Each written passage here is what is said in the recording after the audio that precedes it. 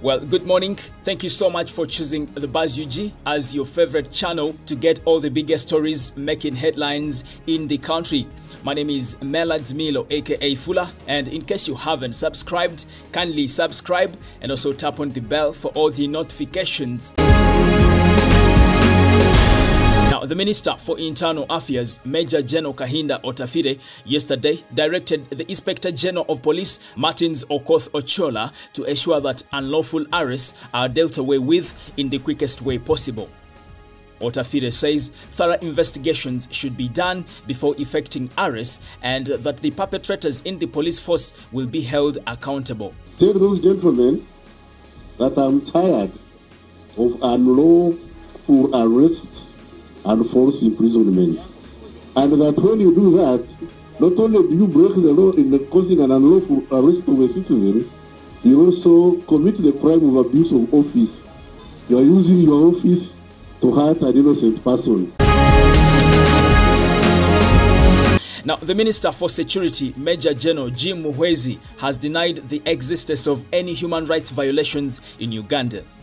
Addressing journalists at the Uganda Media Center yesterday, the minister said the country is governed under the rule of law and that any claims of human rights violations are mere allegations. Concerning allegations of disappearing people, those are indeed allegations. That matter we shall handle like we are handling it in Parliament, and tomorrow we are having the National Security Council. It's one of the things we are going to discuss, and we shall come out with a statement. Now, Minister Jim Muhwezi also defended the army, insisting that those within the ranks who break the law are heavily punished. Officers, as you know, have been very disciplined. If there are any errant ones, they are arrested and punished like any other. So there is rule of law, there is human rights observance, there are no violations. Now, this is after the opposition in Parliament asked the Speaker of Parliament, Right Honourable Anita Among, to consider instituting a select committee to investigate the ongoing abductions of supporters of NUP by different security agencies. We need a select committee to investigate what happened with the security forces when these people have been abducted. Are these people being prosecuted after they discover that they illegally or they abducted people illegally? Who are these people that are abducting Ugandans that the ministers cannot account for?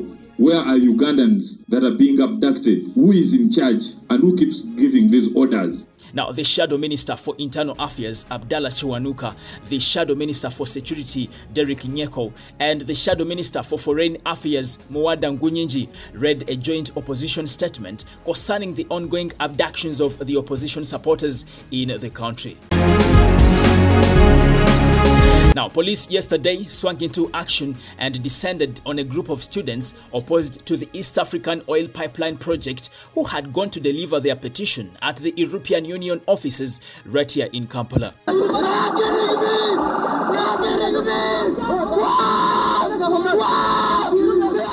They were brutally arrested, and according to reports, 10 of them are currently detained at the Central Police Station. This is our petition. We as students of the Republic of Uganda, we are bringing a petition that is premised on 4 grounds. One is the legal irregularities in this project. There is no member of parliament. You heard the minister recently. The minister says, I signed the agreement without reading it. And what has police done? It has tortured us. It has arrested us. The second premise is public anxiety. How many Ugandans have been displaced from their land? How many have been compensated yet? They did not ensure the Ugandans that are going to be affected by that pipeline. We are here to deliver just a petition for heaven's sake. No, I find a way. No, Afande. Why are you putting me like that? Afande, why are you putting me like that?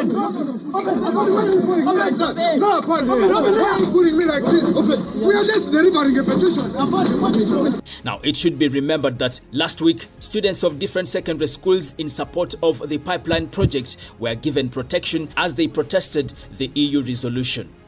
But this group of university students opposed to the project have been brutally arrested and beaten up by Uganda police. Senga abayizi b'eggwanga lino mwalaba unsanga evaayo egamba ekiikiridde abayizi naye ffenna tukimanyi teyakiikirira abayizi babasasula ffe tuleese eyaffe mulabye poliisi.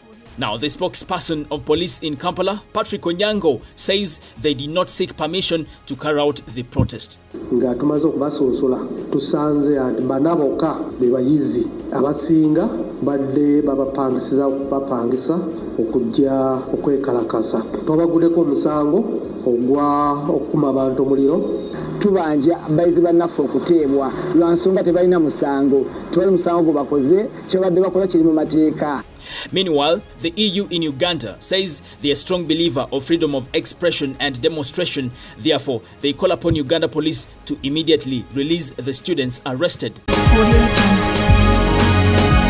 Now, a section of members of parliament are demanding that General Muhoozi Kainerugaba apologizes to Ugandans and the people of Kenya over the disturbing statements posted on his Twitter handle yesterday. Right now, we demand for an apology from our Commander of Land Forces to the people of Kenya and to the people of Uganda. Twagala batekinga charge ku nsonga z'amagye kubanga ebigambo byateekayo bisobola obuzaabuzayo section y'amagye ne gagenda galumba eggwanga litwetoolodde ekintu ekyobulabe ennyo mu nkolagana yaffe n'amawanga amalala. Naye nga bw'otunuulira nti ne Muhoozi kennyini kye yapositinze bw'oba otunuulidde kati computer misuse ekyo kyennyini kiba kimukwata mu Computer Misuse Act aba aligezaako kudimiininga nsi ndala.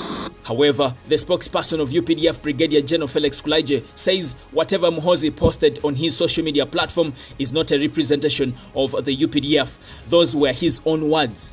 Ndowooza yenga omuntu endowooza n'enkola UPDF oba adumira amagye CDF oba omugezi waago. So bwe batevuddemu abo ababiri teba ndowooza y'amagye bonna. Now, the opposition in parliament has threatened to make parliament unruly if government fails to produce the abducted supporters of NUP and other opposition parties. Well, making parliament unruly is because parliament has failed to perform when we went to dialogue. Addressing journalists at parliament, the Shadow Minister for Security and Presidential Affairs, Derek Nyeko, said that they are fed up with the government's empty promises of stopping NUP supporters from being abducted. Continuous abductions are still going on. Brutality while arresting these people and also taking them to safe houses still goes on. And that they are undermining the institution of parliament, which is supposed to be a voice and make sure that it protects the human rights of the people. So the integrity of parliament is falling, and if that is their intention to make us look useless in parliament, well, we say no, we are going to make it more useless than to them. Well, there you go. Those are some of the biggest stories making headlines in the country right now. And in case you haven't subscribed, kindly subscribe and also tap on the bell for all the notifications. My name is Melad Milo, aka Fula, and it's a bye for now. Thank you. Audio Jungle.